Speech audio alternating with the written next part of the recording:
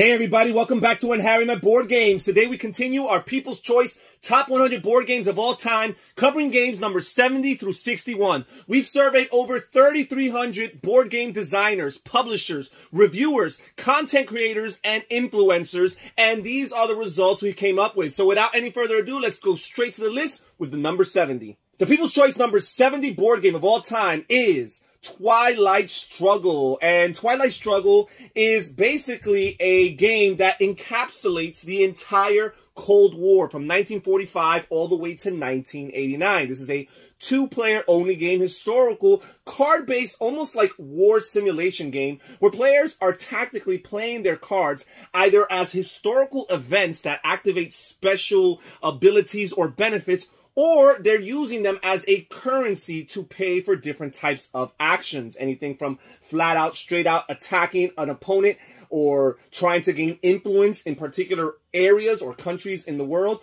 or maybe planning a coup to secretly and covertly change the momentum and swing the pendulum in your favor. This game here, as I mentioned, it's a two-player only game. It's very strategic, very thoughtful.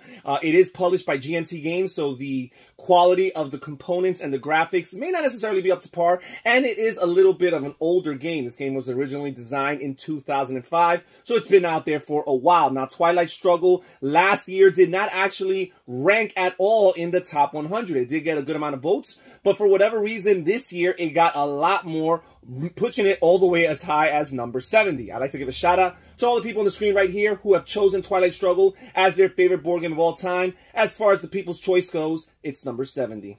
The People's Choice number 69 board game of all time is Raiders of the North Sea, designed by Shem Phillips and published by Garphill Games.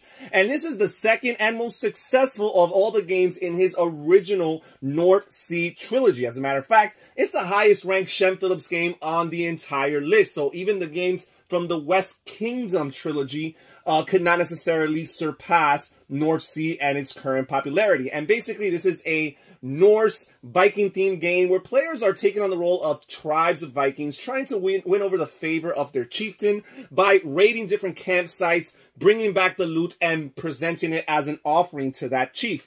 And all the while, they're gaining victory points by doing so. There's other things that players are doing. First of all, they're basically sacrificing their crew members to the Valkyrie in order to send into Valhalla and score victory points on the Valkyrie track. There's also the armor track that makes you eligible to raid certain areas that are a little bit harder to raid because you have to have a certain threshold of armor in order to even raid these locations. And also, it gives you victory points at the end of the game if you raise your armor level to a certain height. This game has a real cool, neat worker placement mechanism where you place down one meeple and then pick up another meeple all in the same turn, and both of those meeples will trigger different actions. Now, Raiders of the North Sea was ranked as high as number 44 last year, so it has dropped down about 25 spots. But it's still holding very strong. I'd like to give a shout out to the people here on the screen who have chosen Raiders of the North Sea as their number one game of all time. As far as the People's Choice goes, it's number 69. The People's Choice number 68 board game of all time is War of the Ring, another classic game that has been around for a very long time, especially if we count the first edition. And basically, this is another two-player only game where one player takes on the side of the Fellowship, leading Frodo and Samwise along with the other members of the Fellowship, and the other player takes on the role of the Shadows or the Forces of Sauron. And basically, it's a very asymmetric game where not only do the two sides have different endgame goals, but mechanically speaking, there's some differences because even though most of the actions throughout the game are determined by the rolling of dice, one side has totally different dice than the other side. And as a matter of fact, they have totally different amount of numbers of dice. They roll a different quantity of dice on each turn. And all of these dice trigger different particular actions. But for the most part, the Forces of Sauron are trying to conquer as many settlements as possible. And at the same time, they're trying to locate the location. They're trying to identify the location of the hidden Fellowship, because the Fellowship spends most of the game hidden. There's a little bit of hidden movement taking place in in this game. While the Fellowship is also trying to hold back the forces of Sauron from controlling and conquering these different settlements, and also they're trying to move secretly through the path, covertly, as I mentioned, hidden movement, until they make it to Mount Doom in order to destroy the One Ring for their victory condition. Again, very asymmetric, thematic game. If you like J.R.R. Tolkien's universe, if you like The Lord of the Rings, this is a game you have to look into. This game here, War of the Ring, last year was ranked number 54, so it's dropped down 13 spots or 14 spots, not too bad. I'd like to give a shout out to the people on the screen right here who have chosen War of the Ring as their #1 game of all time. As far as the People's Choice goes, it's number 68. The People's Choice number 67 board game of all time is Calico, and Calico is a cat-themed game, and if you want your games to be successful, make sure you include a cat theme, because people absolutely adore these kind of themed games. Calico here is a tile laying game where players are competing to sew the coziest quilt as they collect and place patches of different colors and patterns. Now, each quilt has a particular pattern that must be followed, and players are trying to create color and pattern combinations that are not only aesthetically pleasing, but also are able to attract the cuddliest cats. Now, Calico did not rank on the list last year, and it's no surprise because it only came out 2 years ago. And as I mentioned in previous videos, it's hard for a game to climb up so high on the ranks when it's still fresh in the minds and in the hearts of the audience. However, this year it did make it onto the list, and it made it as high as number 67. I'd like to point out the people on the screen here who have chosen Calico as their favorite board game of all time. As far as the People's Choice goes, it's number 67. The People's Choice number 66 board game of all time is Journeys in Middle-earth. And this is another Lord of the Rings themed game right here in the same section of 10. And I believe this is the highest Lord of the Rings themed game on the entire list. The living card game got a good amount of votes. And as I mentioned earlier, War of the Ring was high enough to rank number 68. But Journeys in Middle-earth just barely beats out War of the Ring as the people's favorite J.R.R. Tolkien game. And basically, this is a dungeon crawl adventure style game where players are taking on the role of the heroes, all in the efforts of completing different quests that the game provides. This is an app-driven game where players will be using the app in order to manage lots of the upkeep as far as the quests and the challenges are concerned. Lots of people have compared it to Mansions of Madness in that regard, and as far as the feel of the game is concerned. Now, Journeys in Middle-earth was ranked number 67 last year, and this year it's climbed up exactly 1 spot, as high as number 66. So talk about holding steady. It's pretty much secured, locking down this area in the top 100 list. I'd like to point out the people here on the screen who have chosen Journeys in Middle-earth as their #1 board game of all time. As far as the People's Choice goes, it's number 66. The People's Choice number 65 board game of all time is Parks. And Parks here was ranked number 61 last year. So talk about another game that's really holding strong. It's only dropped down 4 spots. And basically, Parks is an ode to the national parks of the United States of America. Players take on the role of 2 hikers as they trek through the different trails across 4 seasons of the year. These hikers are taking actions and collecting memories of the places that their hikers visit.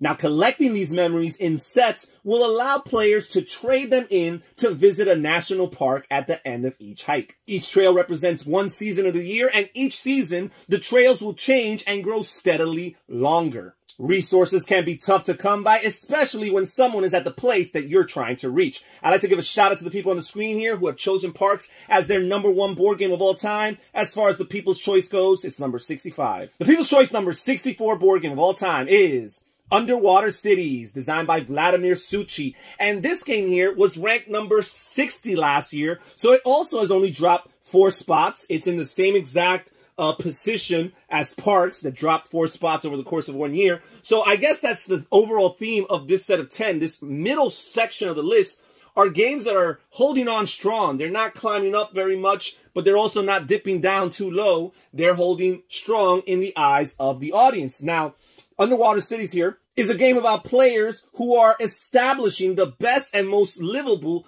underwater areas due to the overpopulation of planet Earth. Players are engaging in some card drafting and card placement. There are 3 colored cards. Not only are the cards color-coded, but the edges of the board are color-coded. So where you place cards and the ability to match or combine colors is very crucial. Ideally, players want to place cards in the slot that matches the color of that card. Players are trying to gain raw materials to build and upgrade city domes, tunnels, and production buildings, farms, destination devices, and laboratories in their personal underwater area.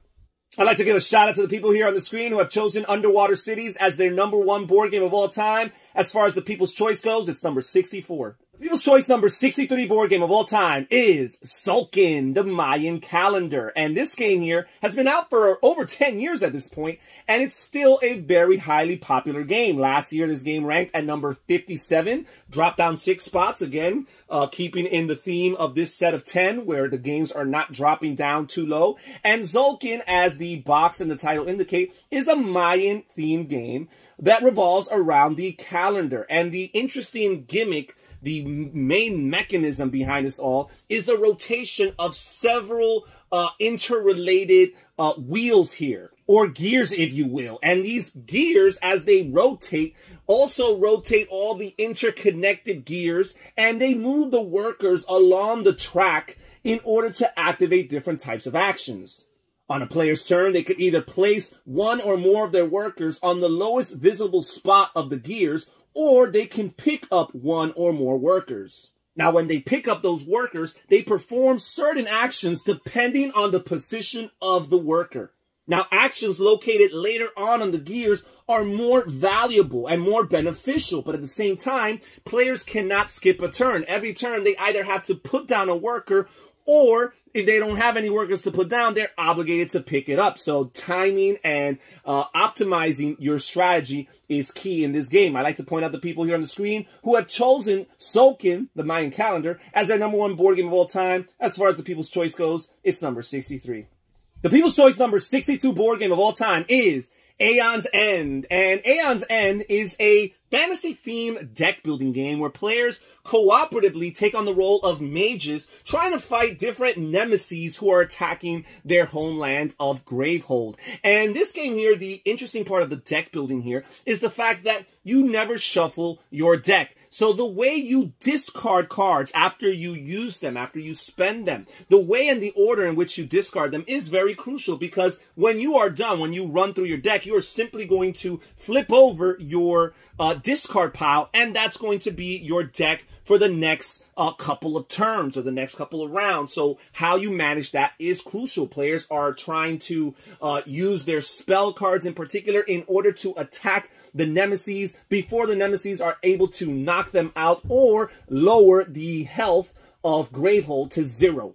Now, Aeon's End was actually ranked number 64 last year, so it's climbed up 2 spots. Very impressive. I'm sure it's due to all the content. There's so many expansions, small box and big box standalone expansions that have come out for this game. Not to mention Aeon's End Legacy and the sequel to Aeon's End Legacy that's coming out soon. So all of these products keep the game in the forefront of the audience's mind. I like to point out the people here on the screen who have chosen Aeon's End as their #1 board game of all time. As far as the People's Choice is concerned, it's number 62. The People's Choice number 61 board game of all time, and the last one for today's list, is Cartographers. And Cartographers is actually new to the list. It was not ranked last year, although I do remember it getting a decent amount of votes. And the game is still relatively new. It came out about 2.5 years ago, but I think it's growing in its popularity due to its relationship with role player and role players' growing popularity, because this game basically takes place in the role player universe.